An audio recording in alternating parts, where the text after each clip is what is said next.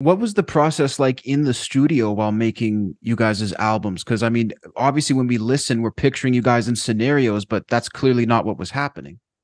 Well, yeah, it was because we were different than all our contemporaries, like say George Carlin or Richard Pryor or Lily Tomlin, who made records, comedy records.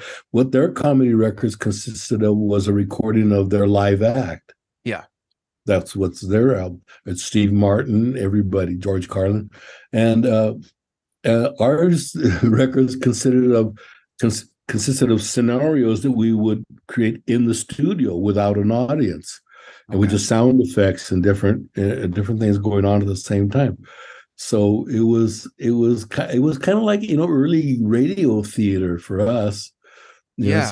we started doing that, but it was in the advent of multi-tracking, which is when we first got in the studio, they had four tracks, and that it was a big Right. deal. You got four tracks, you got a background, you have a bass track, very quickly in the process between our first and second album, it had expanded to 32 tracks, that Wow. you could, so you could put a lot of different sound effects and about Yeah. this voices, and we do all the voices, and we recorded our own sound effects, so it was like in the studio, it was a like a, I don't know how to say, you could try anything, Yeah. and and work it out, and it worked really well because we were doing, and it was in the days of when headphones start first coming. So you're Right. really involved in the whole thing. Yeah. You could hear the pans from left to right and the voices in the background. And so it was like we were very different.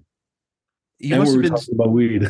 yeah. And you were talking about weed. I mean, it must have been super encouraging too when the Grammys started becoming involved. I mean, that's insane. Yeah. I mean, we got nominated for a Grammy for every album we made. Wow. We should have won a lot more than we did, but Yeah. but we were always there. And then and touring, we do. I mean, we sold a lot of records, and our other competition wasn't other comedians. It was like Led Zeppelin, Yeah. Rolling Stones. That was our competition. That anybody that sold records, and we did very well. What do you We had think that three number is? one albums in a row That's unbelievable. I mean, against that competition. yeah. And what do you think that was? Like, it was so hand in hand with rock and roll. Why do you think that Yeah, is? Was it just you guys' a spirit? yeah, absolutely. Because we were rock and rollers. Tommy was there at the beginning of rock and roll, with Chuck Berry and Yeah. Elvis Presley and the blues before that even. And I was always a rock and roller, and so it was just it was perfect. We were musicians really all our lives, but we employed musicians' humor, Right. which is it's a very different thing than, hey, Yes. I went up to the bar the other day and I saw this.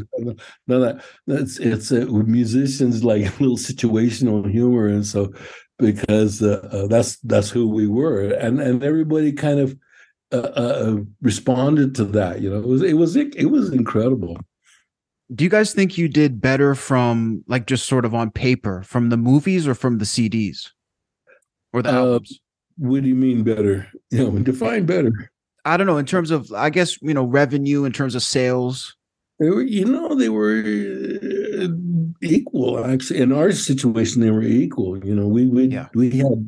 We won the NARM Award for records, which is National Association of Record Merchandisers, which means who sold the most albums that year. We won Right. that 4 or 5 years in a row over everybody. Wow.